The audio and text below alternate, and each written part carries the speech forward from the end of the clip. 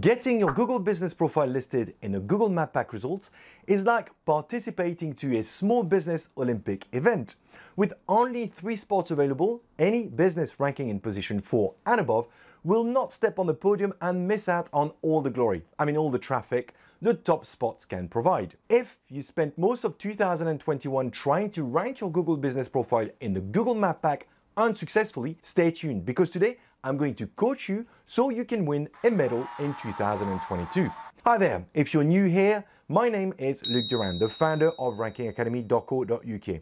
This channel is all about helping small business owners like you to grow their businesses through online marketing. If you want to see my future videos, subscribe and click on the bell button so you won't miss a thing. Getting your business profile included in the local pack results is actually very simple.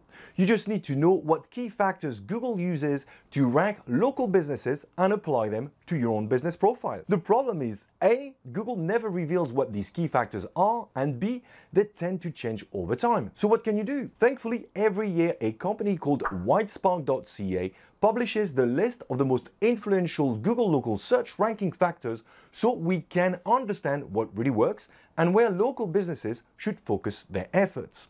And before you ask, no, they don't have any privileged relationship with someone at Google who gives them the list.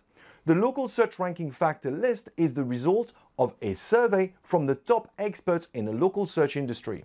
It is based on a decade of research, in-depth analysis, experience and testing from which these local experts are able to draw conclusions about which specific signals Google is using to evaluate and rank businesses. I personally refer to this list all the time and thoroughly recommend you go through it yourself as it will help you way beyond ranking in the Google Map Pack. I've put a link in the description below. Today, I'm only going to focus on the factors that make the biggest impact if you want to rank in the Google Map Pack and how you can use them to your advantage. For that, I'm going to jump on the computer. Head over to the link that is showing up on your screen, which is also available in the description below.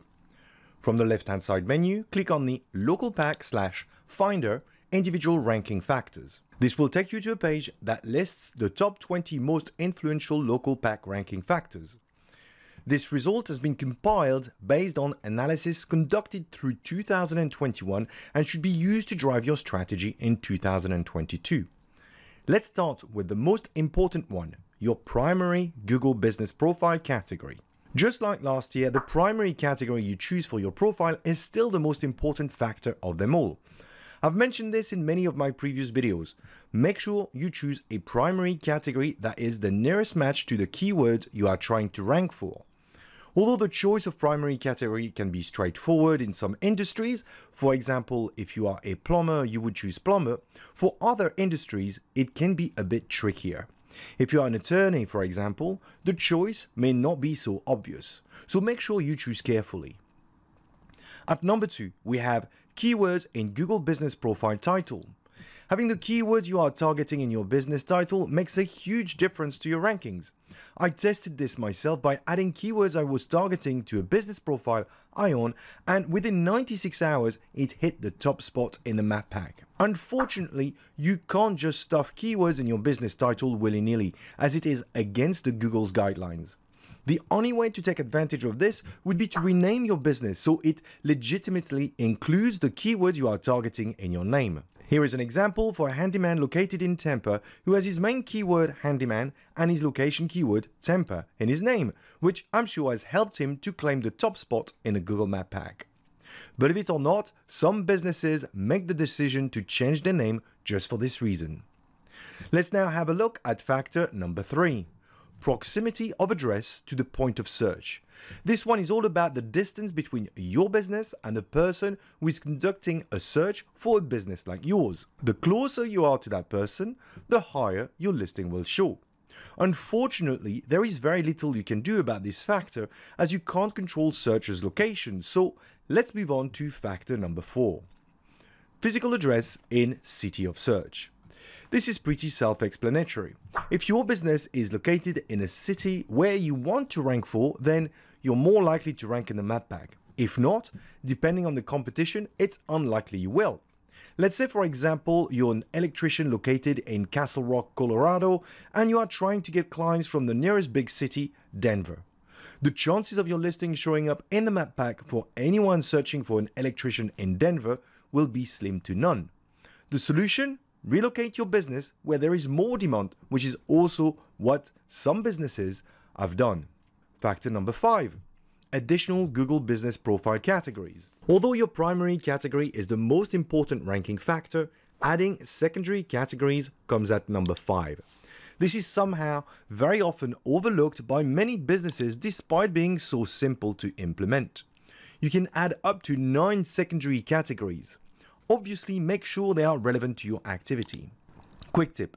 If you want to find out what categories your competitors are using, go to the Google Chrome Web Store and install an extension called GMB Everywhere. Once done, go to Google Maps and search for a specific business or a keyword you are targeting. GMB Everywhere will highlight which categories each listing is using. Up to you to add the same to your listing. You can download the GMB Everywhere Chrome extension from the description below. At number 6, we have high numerical Google ratings. This is a fairly simple one. Make sure your average review rating is high enough by providing your customers with the best possible service. Note, having a 5 out of 5 rating is not necessarily a good idea as it looks suspicious to many visitors. This study shows that an average rating of 4.2 to 4.5 stars is more trustworthy and that even negative reviews can have a positive impact. So don't panic if you get 1 or 2. Moving on to factor number 7, completeness of your listing. Make sure you fill in each and every field of your profile so it is as complete as possible. Note, even when you do so, you will see a message on your dashboard telling you your profile is only 80% complete and that you need to add a logo. Don't worry, this is a bug and happens to all listings, so ignore this message. Factor number 8, quality, authority of inbound links to your domain. An inbound link is a link from another website pointing back to your site. Google looks at the number and quality of links pointing to your site as a signal to determine how strong your site is in comparison to others. The more links you have pointing to your site, the stronger your site will be. The higher your profile will rank. Work on getting more links pointing to your website to rank higher. Quick tip. Try getting links from other local websites as they will be far more relevant. At number 9, we have keywords in native Google reviews. If you look at your business profile and click on reviews, you may have noticed a section called People Often Mention, which aggregates the most recurring keywords within reviews. Google uses this to provide more information to visitors, but also to rank your listing in search results. Encouraging customers to leave reviews that include the keywords you are targeting is therefore something you should consider as part of your strategy. If you need help on how to do this, you can download my free review email template, which is specifically designed for this very purpose. Unfortunately, Google doesn't provide all the keywords that are being used in customer reviews. You can, however, find all the details using the GMB Everywhere Chrome extension. Just go to Google Maps and search for your business. GMB Everywhere will overlay some buttons on your listing, one of which called Review Audit. Click on it and wait for a few seconds, then scroll all the way down. You should see a full breakdown of all the keywords being used in your reviews that will help you understand which ones you should be working on. Factor number 10 is all about removing spam listings through spam fighting. If you don't know what this means, here is a quick explanation. Many unscrupulous business owners do not follow Google's guidelines when creating a profile for their business so they can rank above their competitors. Typical malpractice would include adding keywords to their business names, like in this example for an HVAC contractor who has clearly added keywords to his business title and ranks in the map pack. A lot of businesses also decide to create fake listings to cast a wider net in their local area. If you find that any of these listings rank above yours for the keywords you are targeting, report them to Google using the Google REDRESSAL form. When their listing gets removed or updated with the correct information, your listing will climb up the rankings. Factor number 11 is all about adding keywords in your Google profile landing page. Your Google profile landing page is the page that your business profile panel points to from the website button, which in most cases will be the home page of your website. Making sure the main keyword you are targeting is included in the meta title of your page will influence your rankings. At number 12, we have quantity of native Google reviews. This one is really straightforward. The more Google reviews you get, the more likely you will rank in the map pack. Note, your rankings will not improve at the same pace as your reviews, as the influence of reviews diminishes after you've collected a certain number of them. Factor number 13. Verified Google Business Profile. This may seem obvious to you as you are watching this video, but many business listings out there are yet to be verified. I am assuming yours is okay. If not, just verify it now. Factor number 14. Internal linking across entire website. Just like secondary categories, this is another recurring oversight from business owners and yet so easy to implement. Check the content of your pages and turn some of your copy into links that points to other important pages within your site. This will add relevance to the pages that are linked to, especially if you use the keywords you are targeting. At number 15, we have geographic keyword relevance domain content.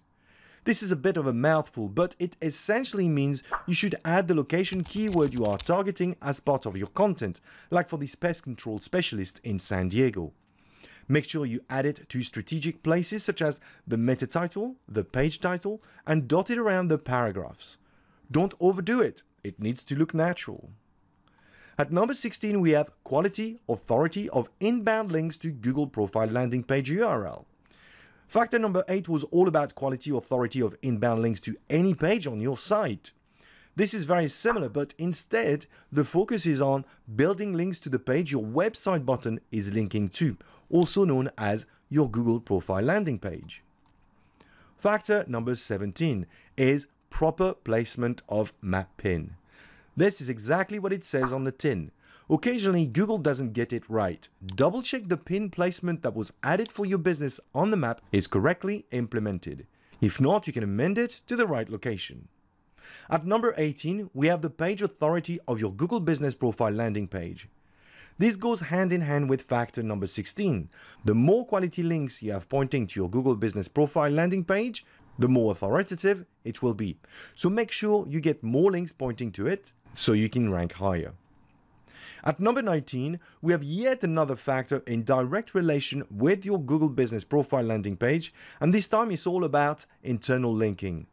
Just like we covered in factor 14, check the content of your pages on your website, but this time turn some of your copy into links that point directly to your Google Business Profile landing page. Last but not least, at number 20, we have the final factor, which is also about the Google Profile landing page. This time, it's all about adding the keyword you are targeting on the page itself in key places, such as headers and title tags. There is clearly a crossover with factor number 15, geographic keyword relevance, so I suggest your landing page includes both. That's it for today, guys. Try ticking as many boxes as you can from this list, and I can assure you your listing will be fit for a spot in a map pack in 2022. I hope you enjoyed the video. If you have any questions, post them in the comments below, and until next time, happy marketing.